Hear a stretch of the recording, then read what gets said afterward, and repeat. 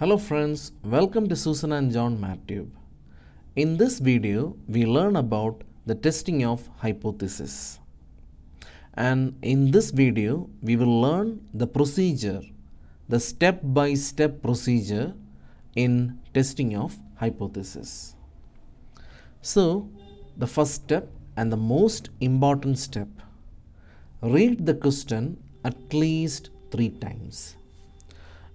When you read the first time, it's kind of like newspaper reading or reading an article from the internet. So when you read the first time, you might miss a lot of points. And when you read the second time, you'll be able to see a lot of things you missed in the first time. And when you read the third time, you'll be able to collect the data and make a rough draft of what is given in the question. So basically, in step number 0, we analyze and make a rough draft out of the question on one corner of your answer sheet. Okay, now step number 1. Now from here, it is very important. Formulate the hypothesis. So there are 2 hypotheses.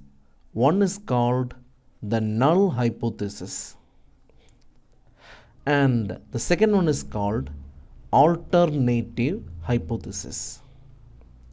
And now the null hypothesis is denoted by H0 and then a statement, and the alternative hypothesis is denoted by H1 and the statement. Now look at this.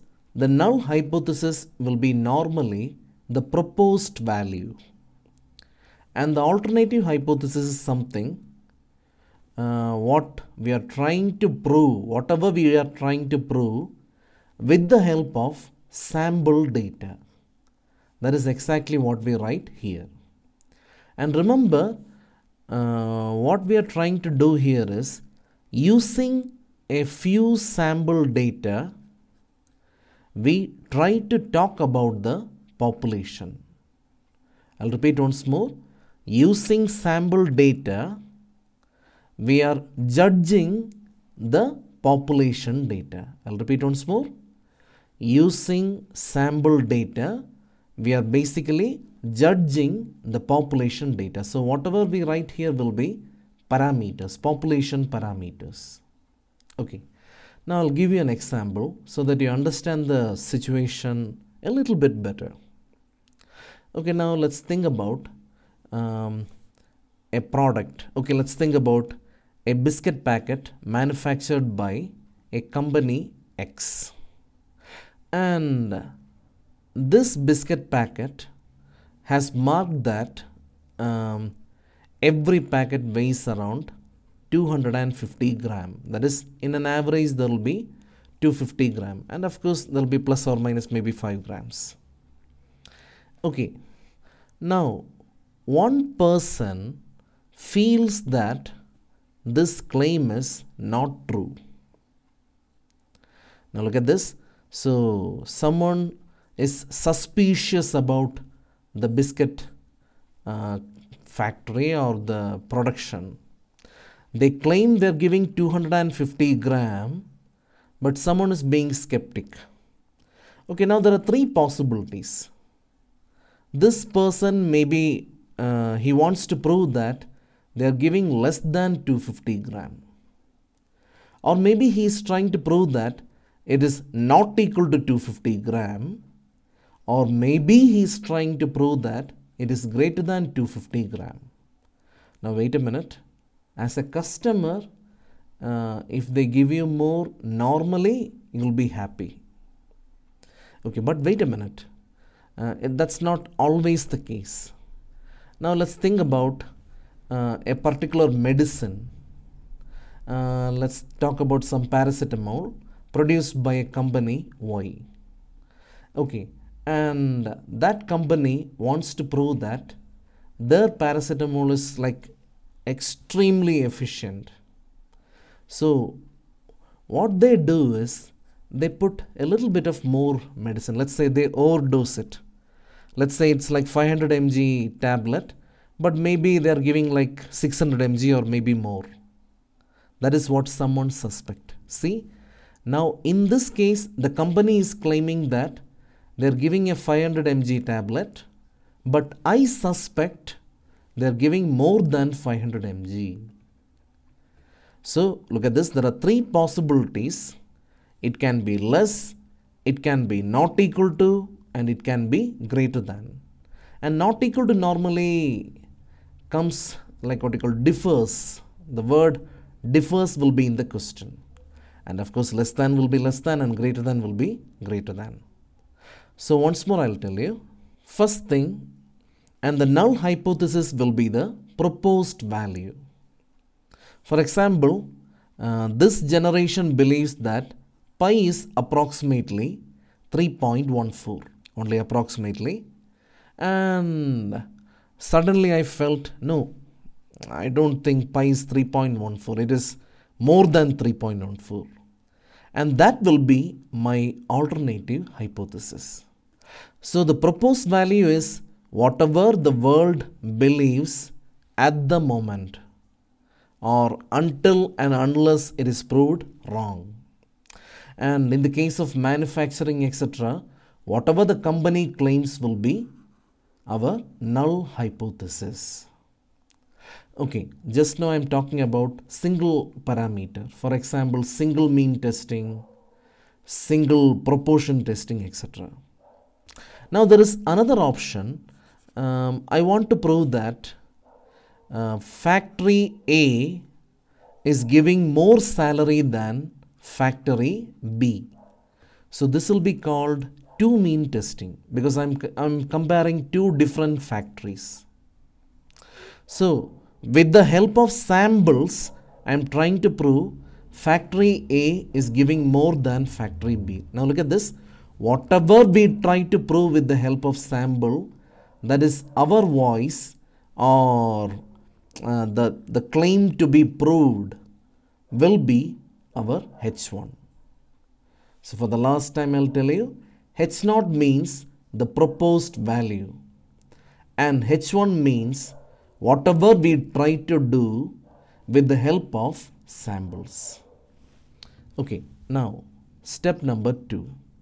In step number 2, what we do is we declare the level of confidence and significance. We have come across confidence and significance when we learned confidence intervals, and significance is denoted by alpha.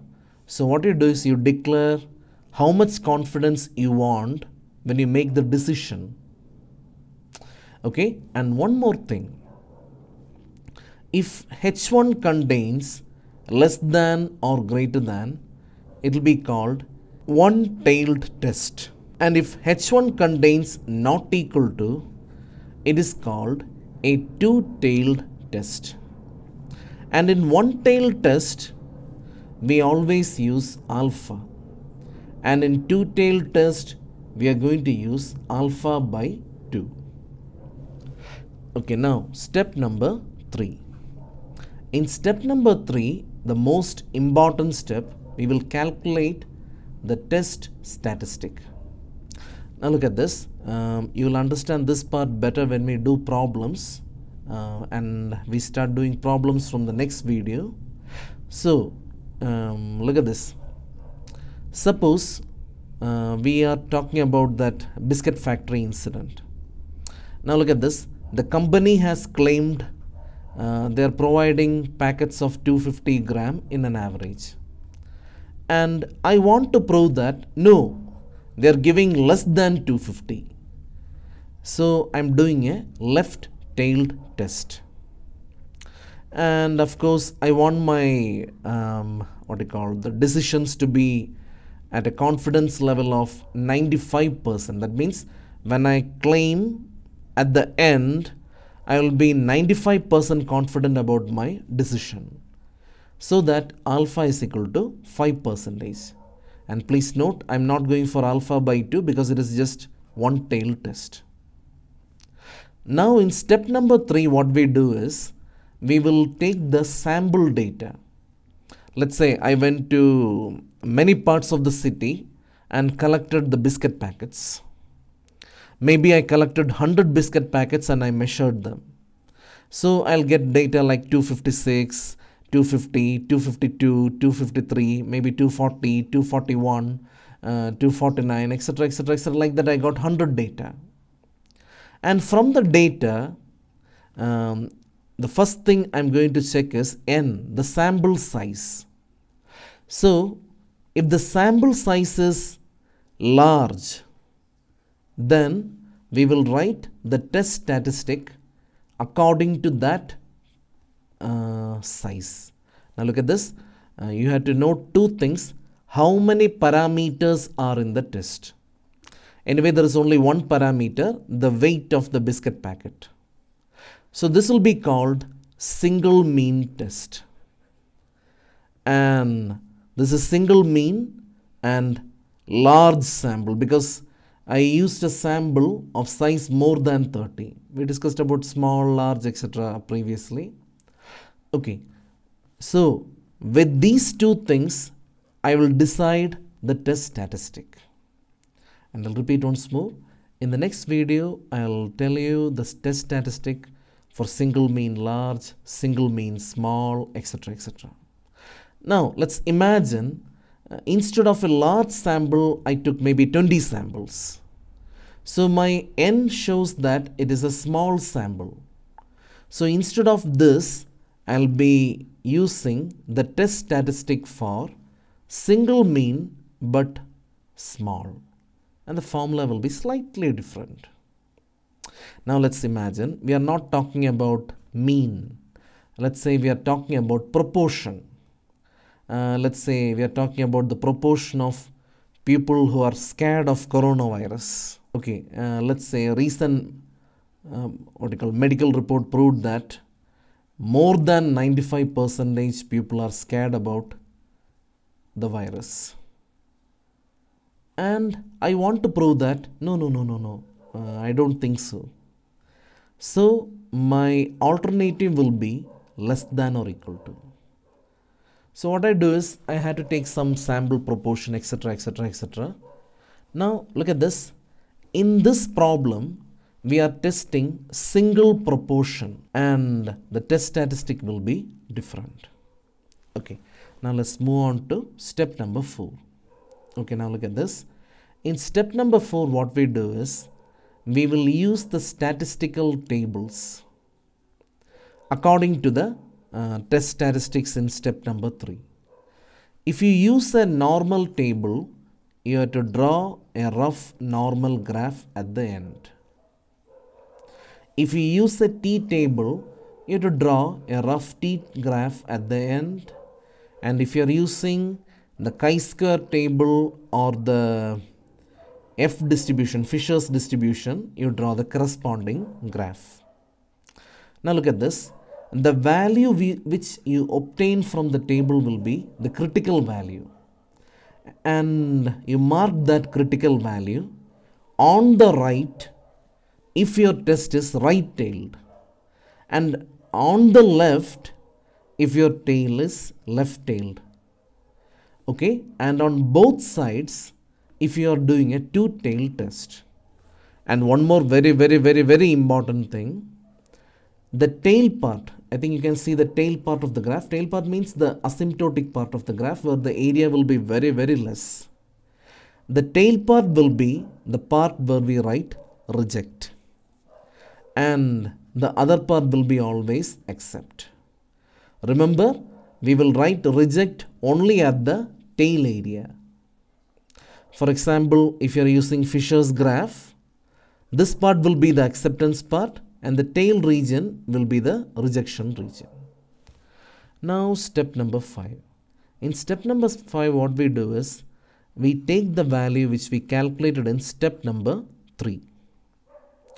And using that value, I'll repeat, using that value, what we do is we compare, like what you call, whether it belongs to the rejection part or the acceptance part, whatever.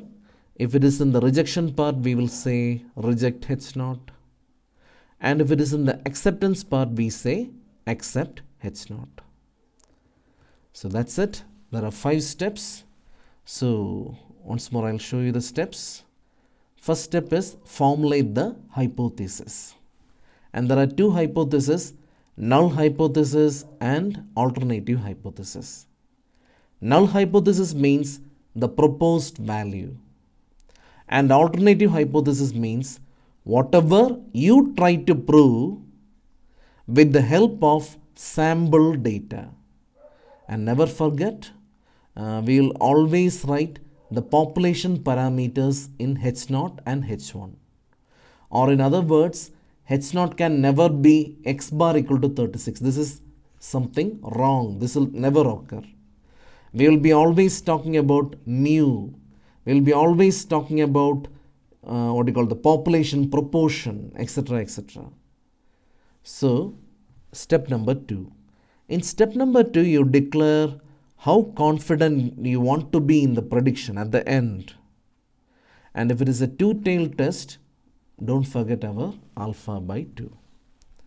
And the third step, you decide whether your test is a single mean test or a 2 mean test, or is it more than 2 mean test, or a single proportion or 2 proportion or more than 2 proportion, etc., etc.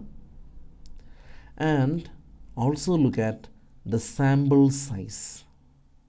With these things, we will decide the test statistic.